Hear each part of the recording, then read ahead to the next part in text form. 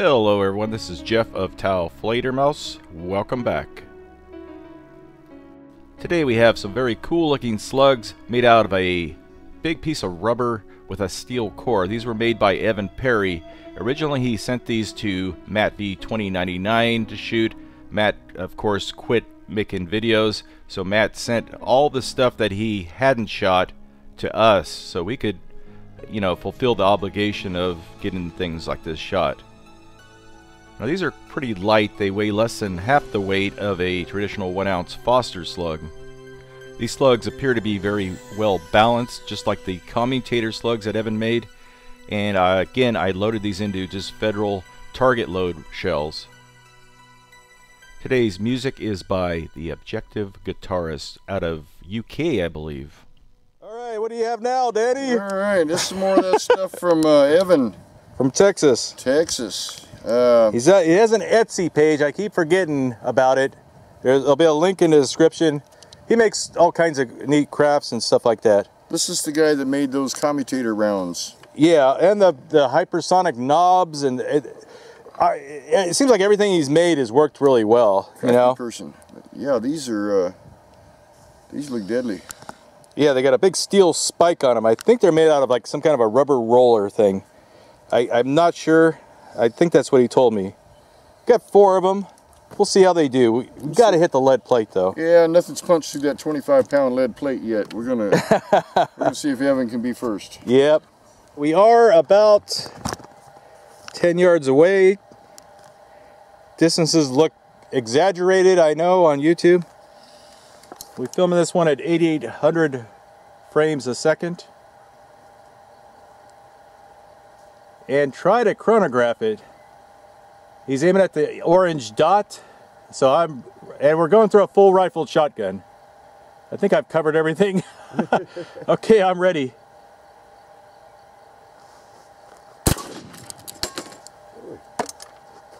Almost got the bird. I missed the bird.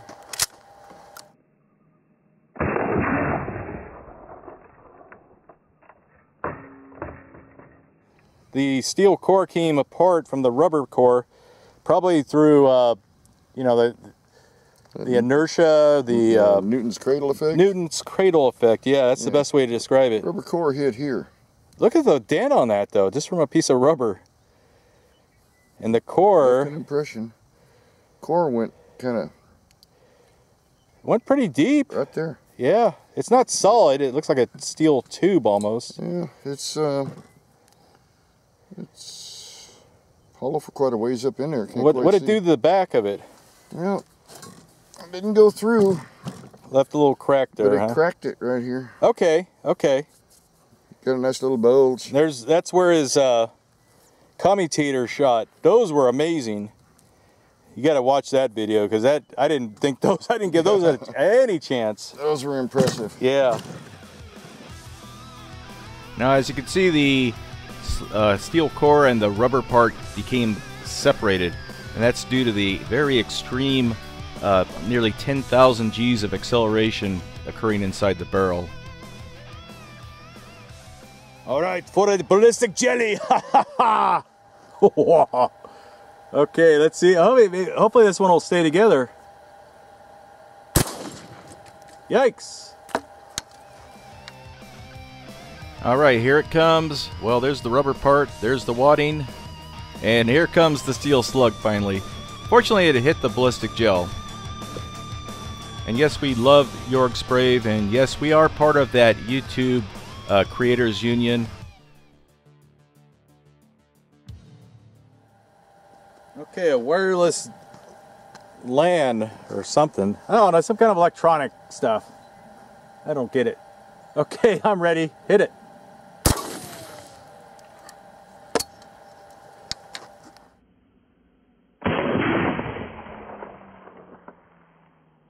What happened there?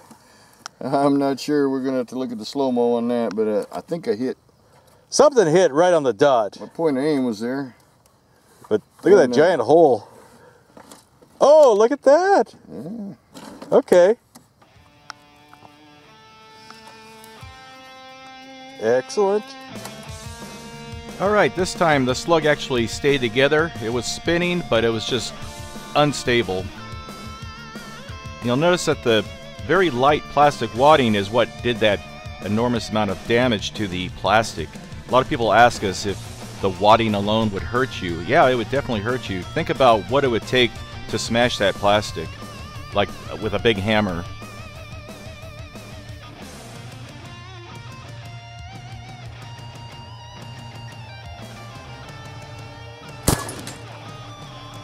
Oh, something came flying. There goes that bird again.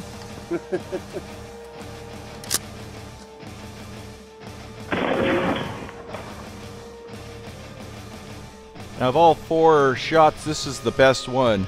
The slug again is rotating pretty well, but it's just not stable. It's kind of wobbling around a little bit, and it really wasn't that accurate. So just like the commutators were balanced, and a lot of people said, oh, because they're balanced, they worked well. Well, probably the reason these didn't work well is because the center of gravity wasn't correct, with that big spike sticking out the front. Okay, that one might have stayed together. This is not the most accurate. Yeah, not as good as those commutators. Evan, stick with the Bissell Missile. Bissell Missile, yes. You got something there, I'll tell you. Yeah, that was impressive. This rubber sabo, if you want to call it that. But you don't know until you try, you know, you never know. Might have been glued there. He could have glued it. There's some kind of, yeah, there he glued it. Can't fault him for that. Oh, he tried. Yep.